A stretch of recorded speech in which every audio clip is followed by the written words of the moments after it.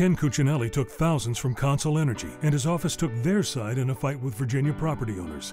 Now, Attorney General candidate Mark Obenshain is following Cuccinelli's lead, pocketing $15,000 from Consol Energy. Obenshain-Cuccinelli, right for Consol, wrong for Virginia. In America, when you own property, its resources belong to you, not some out-of-state company. I'm Mark Herring, candidate for Attorney General, and I sponsored this ad because I'll fight for your rights.